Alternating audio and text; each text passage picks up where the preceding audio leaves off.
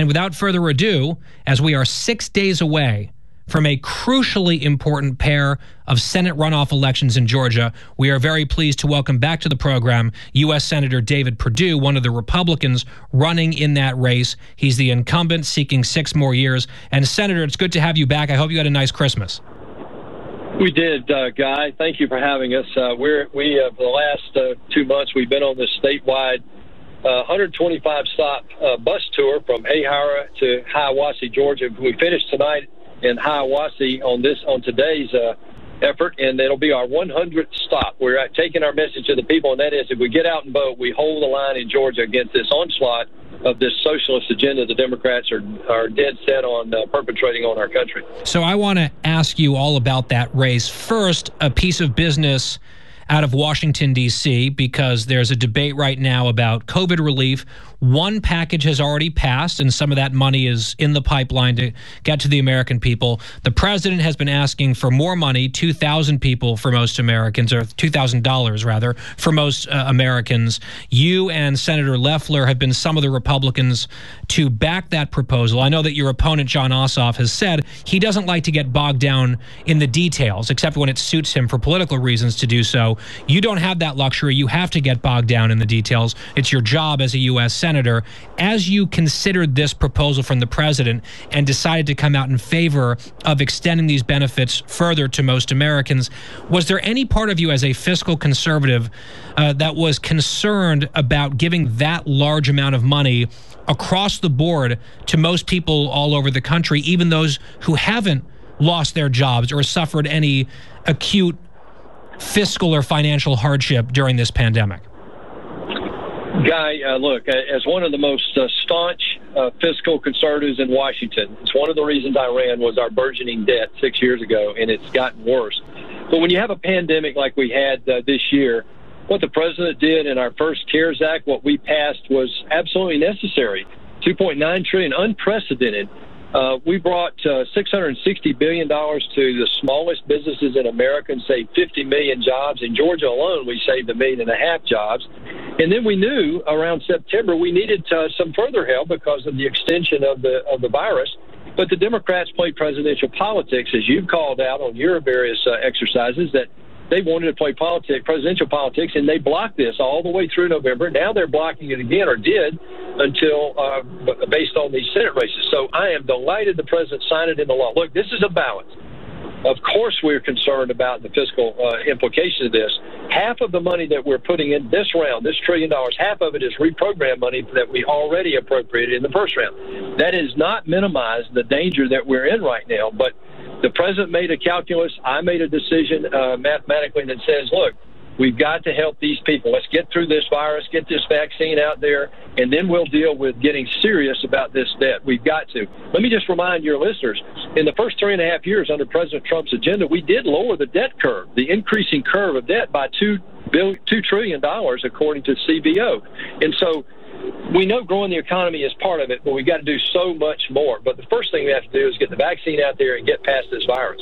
Senator, I want to play for you some audio. Earlier on Fox News Channel, our colleague here, Peter Doocy, caught up with your opponent down in Georgia on his bus tour and asked him a question. He had a pretty lengthy answer where he took lots of very hard shots at both you and Senator Loeffler. I want to play part of it for you and get your reaction. Cut 24. We have 2 United States senators in Georgia who have blatantly used their offices to enrich themselves. This is beyond partisanship. And here's the bottom line. Kelly Loeffler has been campaigning with a Klansman. Kelly Loeffler has been campaigning with a Klansman. So, Senator, to me, I hear 2 lies there. One about alleged corruption that you have both been cleared of, if investigations mean anything, right, if we care about evidence. And then secondly, this Klansman line about Kelly Loeffler taking a photo with someone who she didn't know who it was. But obviously the gloves are off. That's Jon Ossoff basically calling you a criminal and suggesting that she's a racist. Your response?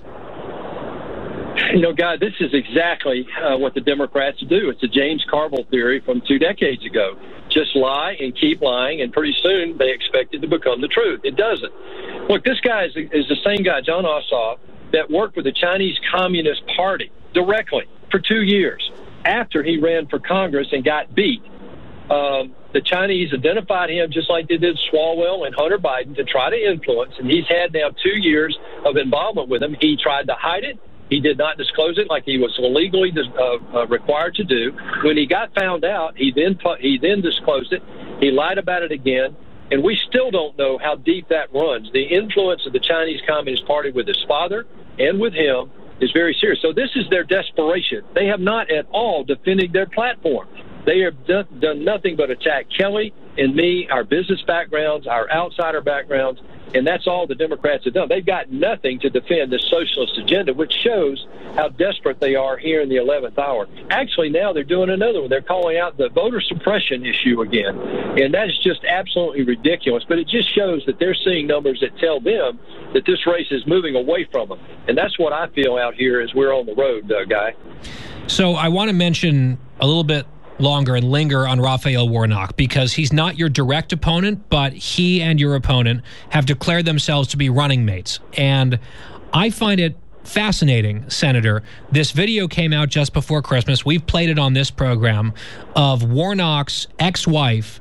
When the police were called to a domestic incident, she was tearful. There's body cam footage from the police where she alleged, by the way, that he had driven over her foot with his car. She said he cares about his reputation because he's running for the Senate, and I've tried to keep quiet about the way he behaves and what he does, but he crossed the line, and she started to cry. She said he's a great actor. He puts on an amazing, phenomenal show, but I know how he really is. That's his own wife at the time. Just a few months ago, the footage is out from this police encounter, and Raphael Warnock has barely commented on it. He's barely been asked about it by the media. He put out some quick denial and said it's shameful for anyone to talk about it, and basically said, let's all move on. And for the most part, the press has said, yes, sir, let's not talk about this. It's rather inconvenient for you. My question for you, Senator, is if that footage from a police encounter had been, hypothetically, if it had been you, your family, your wife, is there any chance that you could have gone 2 weeks without a complete feeding frenzy from the press down there in Georgia in this race? Absolutely not. It just shows the hypocrisy of the Democratic Party and also the mainstream liberal media, Guy. You called it out repeatedly. This is a perfect example, another one where they're helping an actor. Raphael Warnock and Jon Ossoff are two actors.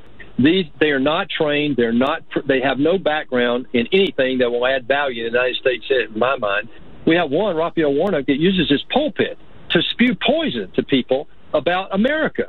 He defends other people who say America is a terrible place to be. He called it a land of genocide. He calls police thugs, villains. This is a guy that should not be in the United States Senate. Jon Ossoff, we know what he's done with China, or at least we're beginning to know. But these are two guys. One of them, Jon Ossoff, is a career politician wannabe. He's wanted to be in some kind of position in Washington since he was in high school, and he's desperate, and that's why they're both willing to say or do anything. The hypocrisy is this, is that nobody in the liberal media has called these two guys out and asked any tough questions about their agenda, about the socialist bent that they really want to perpetrate on America, or about their backgrounds and what they would do if they got to the United States Senate. Yeah, Senator, last question. I know that you've got to run here. Joe Biden, the president-elect's coming down there to campaign for your opponents. President Trump is coming down to campaign for you and Kelly Loeffler on Monday, right before the election. How helpful do you think that final rally with the president is going to be for you guys in terms of rallying the troops to get out the vote on Tuesday? And do you agree with the president's call today that the Governor Kemp, resign? Well, first of all, I am delighted the president's coming. We've talked about it. I was with him on Christmas Day as we were working the final details of getting this COVID bill done. I'm delighted he's coming. He is absolutely instrumental in helping us get the last few votes out on Tuesday. You know, the last time Joe Biden came here, he had 75 people show up at his event. The last time the president was here, he's averaging over the last three events something like 45,000 people. You'll see a big show on Monday night. He'll help us get this vote out, and we're going to hold the line right here against this leftist socialist agenda. It's pretty clear the eyes of America are on us, Guy. And, you know, if we win Georgia, we save America, literally. And you're okay with Governor Kemp staying on as governor? Well, look, I know the president's very frustrated. I'm very frustrated too, Guy. I mean, look at what's happened in the state. We called for the Secretary of State's resignation earlier in this process. What I'm doing right now is going to the courts. The president's gone to the courts. We had phone calls last night. We're trying to get to the bottom of what happened in November. What I'm called to do right now is hold the line and make sure we don't lose my seat. Kelly Loeffler is committed to do the same thing. So we're standing with the president on all the issues out there that we see in front of us, the 2000 deal, the Section 230 issue, as well as the election commission that the president has called for. Senator David Perdue of Georgia, the incumbent, one of the incumbents, the Republicans running down there, absolutely critical election next Tuesday, the 5th. The final day for early voting is tomorrow in Georgia. Senator, we look forward to seeing what happens on Tuesday. Good luck, and hopefully we'll be able to have you back after next week as a re-elected senator. You got it, Guy. Thank you. God bless you. Happy New Year.